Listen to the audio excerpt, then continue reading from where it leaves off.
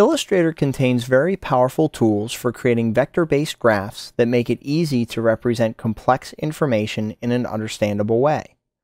Let's take a closer look at creating graphs in Illustrator CS6. As you can see, I'm beginning this video with the chart.ai file already open on my machine. And there's nothing special about this document. It's simply a 10 by 10 Illustrator file with a 10-inch by 10-inch artboard that I'm going to use to create some graphs. Now, the first thing you need to do to create a graph in Illustrator is you need to select one of the graph tools. So if you click on the graph tool located down here, by default it's going to use your column graph tool. But if you click and hold on that button, you'll notice that we have a range of different graphs that we can create inside of Illustrator. So I'm going to start with a real basic graph called the pie graph tool. And there's a couple of ways that you can begin creating a graph in Illustrator. One way is to simply click once using the graph tool, and the graph dialog will ask you how big you want the graph to be. So I'm going to set the width to 5 and the height to 5 inches as well. I'll go ahead and click OK, and it's going to create a basic pie graph for me with a default value here. Now, logic would tell you that if you started plugging in some numbers here, that it would update the graph. So let's go ahead and start here. This is very similar to Microsoft Excel, if you're familiar with that. I have the first cell highlighted, so I'm going to type 45 in that cell. Go ahead and press return. Let's go ahead and type 25, then 15, and then maybe 20. And if I click the check mark, you'll notice that the information is not quite what you might have expected. Well, that's because for a pie graph, we need the data to be represented in a different way. So one of the things we can do is right up here, you'll notice that we have a transpose row column button. And if I click on that, it will swap the data so that they're now going horizontally across the row. If I click on the check mark, now it updates into the pie chart that I was expecting. Now, we might want maybe a legend for this because right now we don't really know what these numbers mean. So what I'm going to do here is I'm going to click and drag to highlight all 4 of those cells. I'm going to copy them using Command-C on Mac or Control-C on Windows. I'll highlight the second row and paste that same data using Command-V on Mac or Control-V on Windows. Now up here at the top, I'm going to enter some information that represents these data values. So in the first cell, first row, I'm going to type yes, press the tab key, no, tab, maybe, and one more tab, I'm going to type sometimes. And if we hit the tab key again, you'll notice that the values update here. And if we click the check mark, you'll notice that a legend is now created that represents the data in the pie graph. That looks pretty good. I'm going to go ahead and close that data source.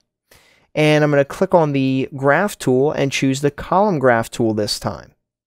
Another way that you can create a graph is instead of just clicking once, you can click and drag to define the exact area that your graph should occupy. So again, the data source window opens up. Now this time I'm actually going to import some data, and I have a couple of tab delimited files out in our exercise files folder that we're going to use here. So I'm going to click on this first button, which is import data, and I'm going to navigate to my desktop, and I'm going to go into the exercise files folder, into lesson 15, the graphs folder, and I'm going to choose the chart data file, and I'll choose the open button. Now we can see here that we have our data down here in the second row, and we have these values up here at the top, and those values are in quotes. And the reason for that is so that we're telling Illustrator not to look at it as being data, but instead as values for the fields. So I'm going to click the check mark, and you'll notice that those fields in quotes now are represented by the legend, and the values are representing using your bars. I'm going to go ahead and close that data window, and we can see now that the column graph has been generated for us. And that looks exactly the way that we wanted it to. Now, the interesting thing about these graphs is you can change them even after they've been created. So for example, this bar graph or this column graph is currently selected. We can switch to our selection tool to make sure that this is selected as a unit. And if we go to the Object menu and come down to Graph, we can choose Type. And this opens up a whole other window that allows us to change the type of graph that this is. So for example, we could click on the stacked column graph. If I click OK, you'll see now the data is represented differently. This particular data is not one that's well represented using a stacked graph, but you can see how this changes the information. Go to Object, Graph, and go to Type again.